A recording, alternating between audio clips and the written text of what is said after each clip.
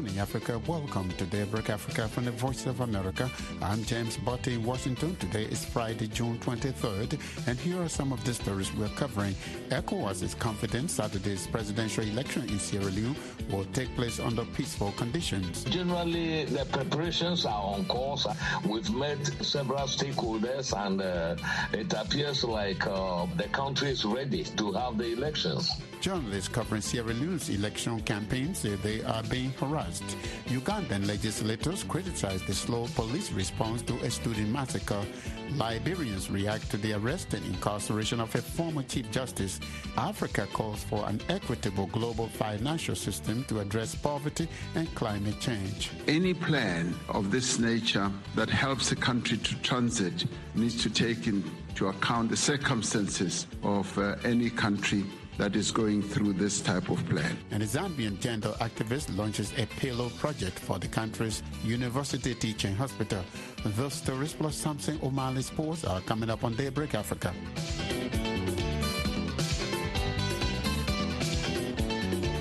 The U.S. Coast Guard says a missing submersible likely suffered a catastrophic implosion near the wreckage of the Titanic, killing all 5 people on board.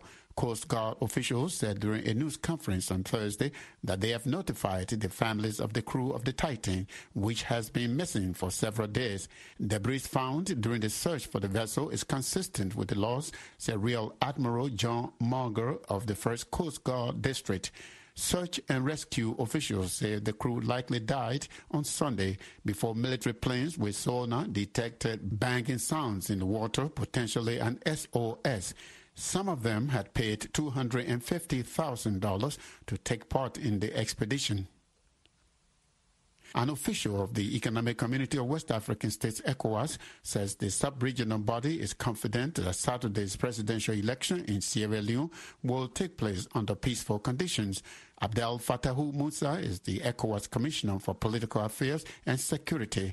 He says claims and counterclaims of pre-election violence were sporadic and have no significant magnitude to disrupt the process. Musa credits the political parties registration committee for introducing what he calls a deconflicting arrangement for parties to hold their rallies.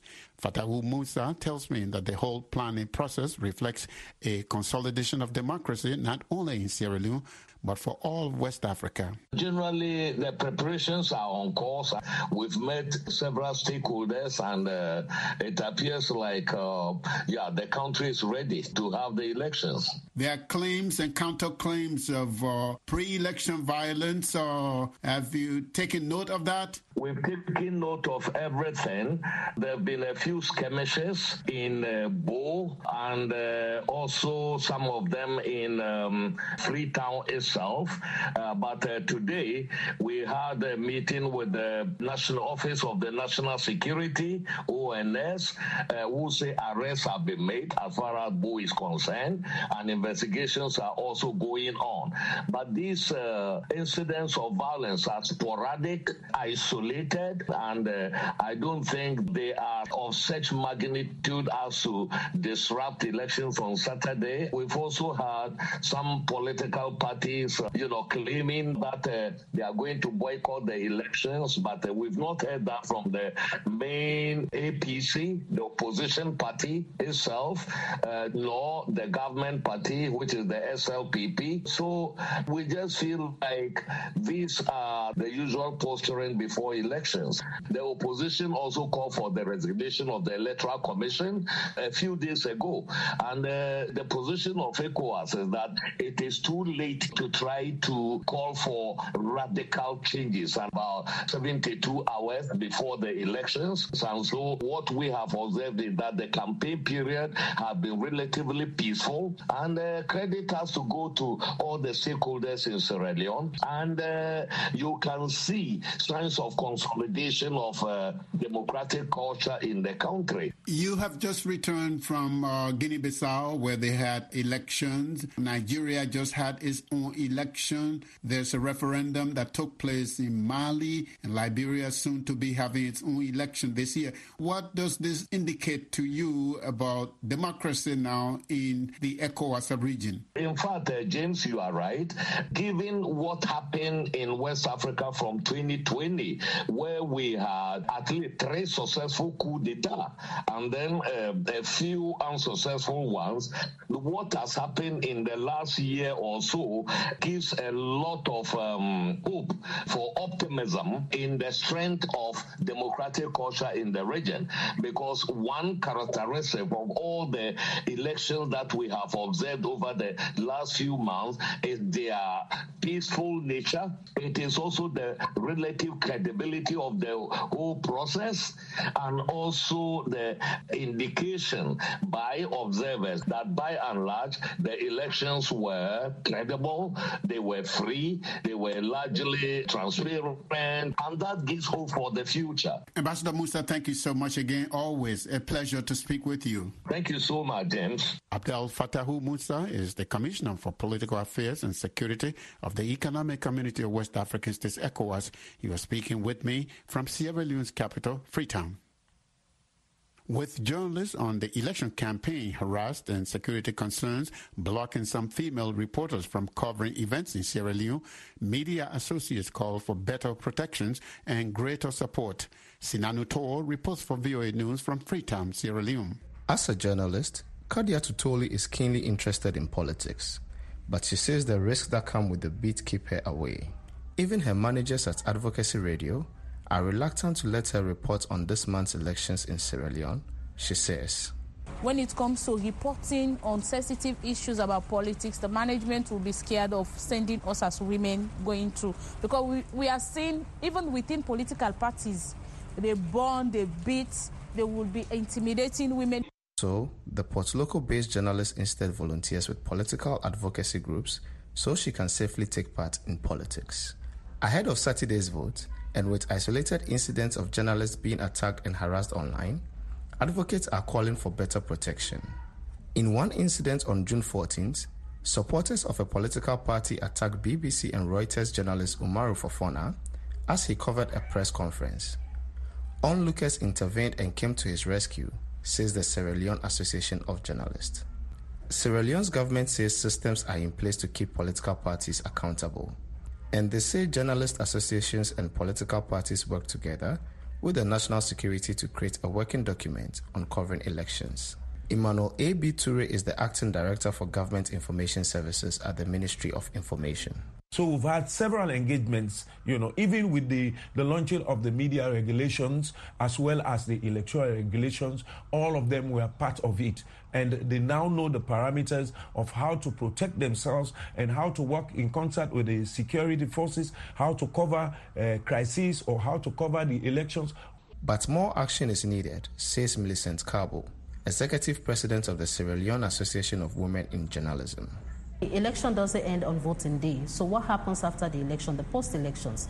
They will still continue doing programs. They will still continue going to the political parties for interviews to do their programs. So we need the protection of women journalists, and we also need them to be given the space to do their work. Media watchdog Reporters Without Borders says violence against media in Sierra Leone has decreased in recent years. But the Association of Women in Journalism says more can and should still be done. Sana Anutot for VOA News, Freetown, Sierra Leone. A cross-section of Liberians has taken aback police findings into the murder case of a relative of Liberia's former Chief Justice.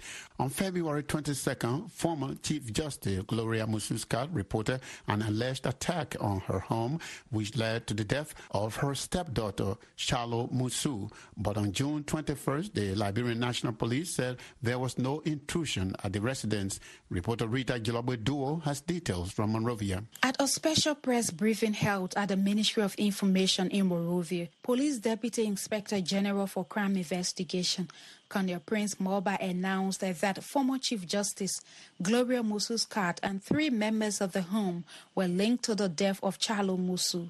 Former Chief Justice Kat and the other suspects were charged with murder, criminal conspiracy, and providing false statement to law enforcement officers.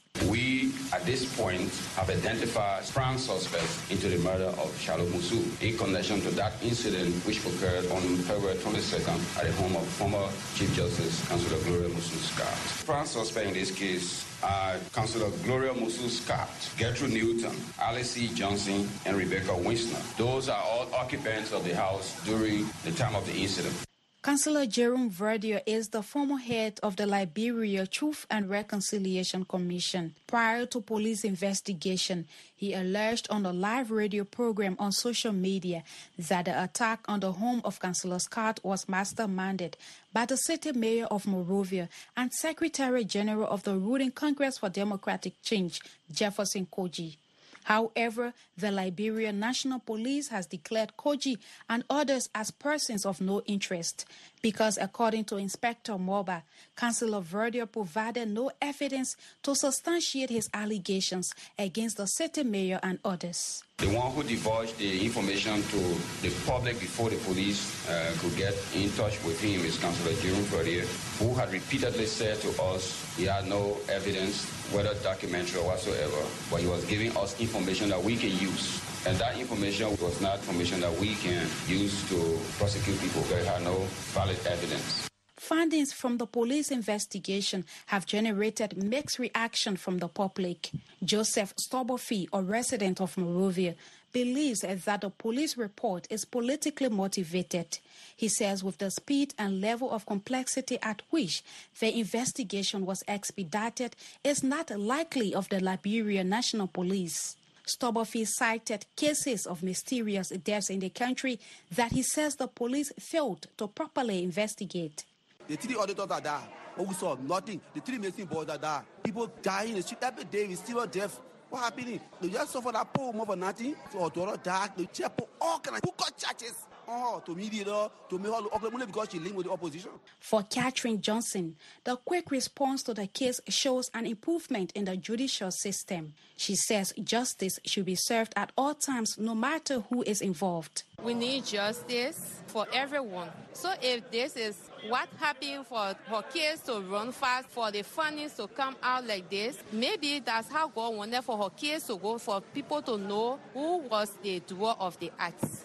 In response to public reaction to the situation, Liberia's Information Minister, Legislature Rennie, has called on citizens to refrain from making unfounded statements and allow the court to perform its duties. To all of us Liberians, remember there's an adage in law. One is assumed innocent until proven guilty. We should not try to vilify nor to impugn guilt or non-guilt until our courts are competent enough to hear this case, hear it, and pass judgment. On Thursday, former Chief Justice Gloria Musu-Kat and the other 3 suspects were incarcerated at the Monrovia Central Prison awaiting trial. For VOA Daybreak Africa, I am Rita Drabwedu in Monrovia. William Ruto has called for equity in the global financial system to address poverty and climate change. Speaking in Paris, France, during the United Nations Summit for a new global financing pact, Ruto and other African leaders called for equity in the global financial architecture. Maureen Ojiambo reports. Over 300 delegates are meeting in Paris, France to lay the groundwork for a renewal financial system suited to the common challenges of the 21st century, including fighting inequalities and climate change and protecting biodiversity. Speaking on Thursday during a roundtable meeting with the French President Emmanuel Macron, International Monetary Fund Managing Director and the President of the World Bank, Kenya's President William Ruto said that Africa needs a new financial model where power is not in the hands of the few. We need a financial transaction tax at a global level where even countries like Kenya pay. We do not want anything for free. We will pay commensurate to our economy. And we want those resources controlled not by IMF and World Bank. We want another organization of equals. Echoing President Ruto's call for a review of the global financial system, President Macron noted that a bold and targeted approach can transform the world. President Ruto made proposals on global financial reforms to increase financial flows for development and climate action.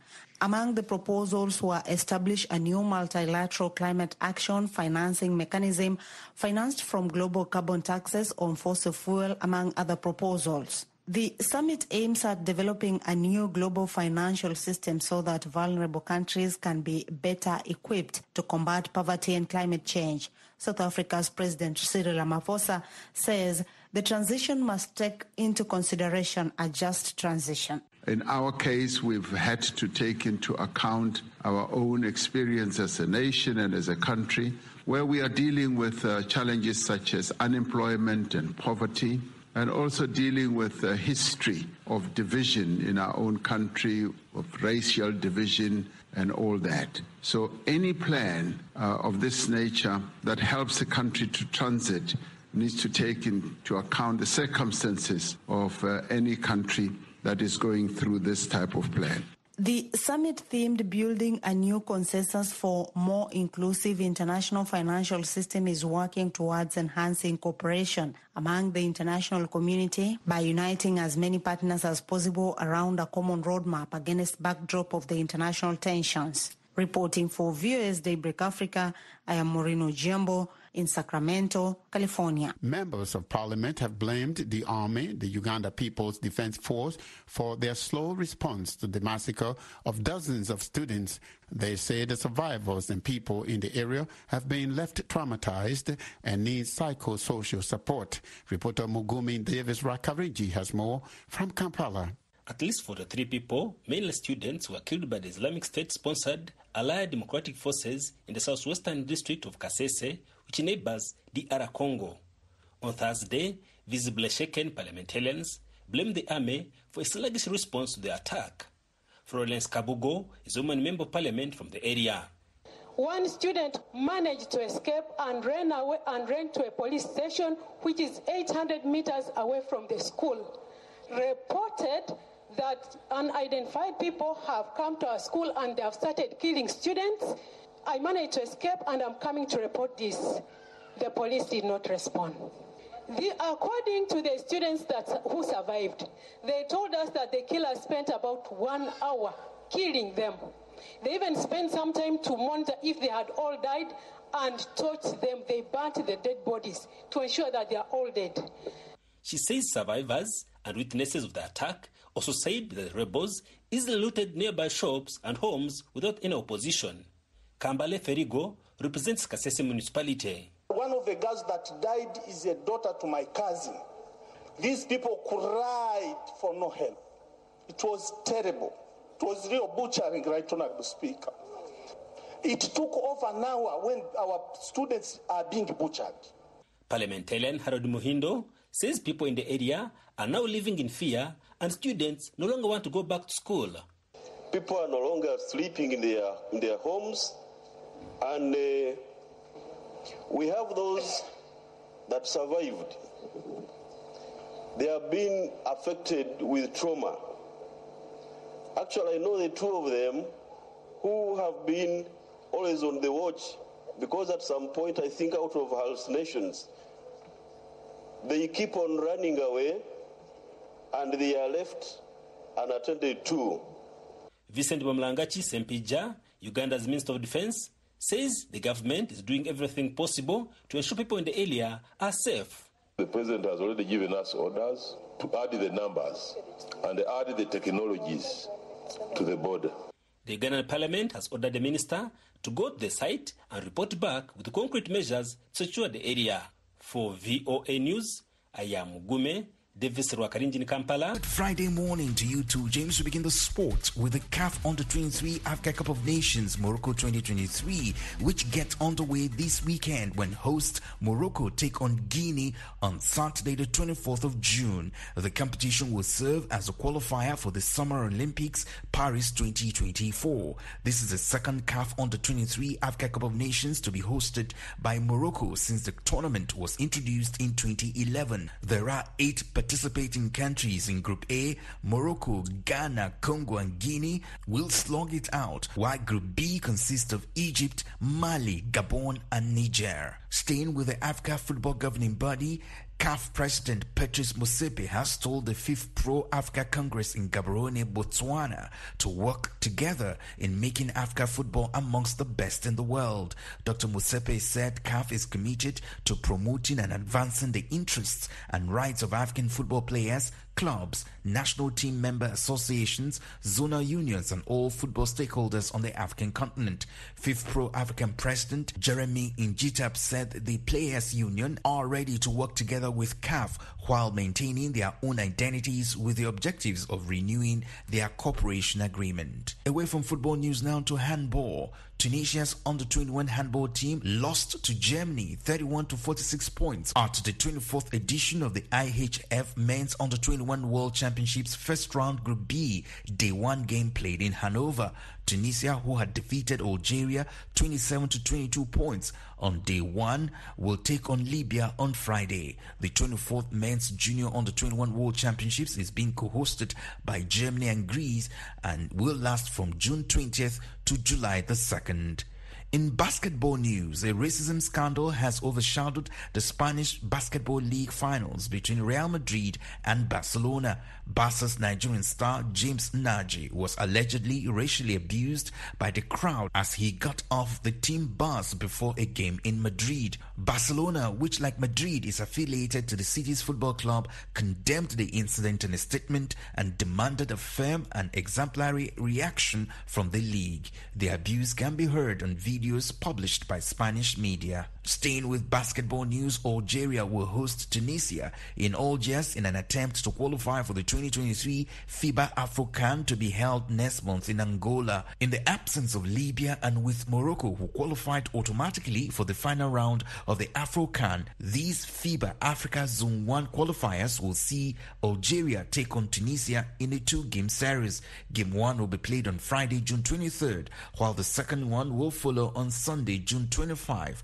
Both games will be played in the Algerian capital. And that's it for this Friday's edition of Daybreak Africa Sports. I am Samson Omale in Abuja, Nigeria.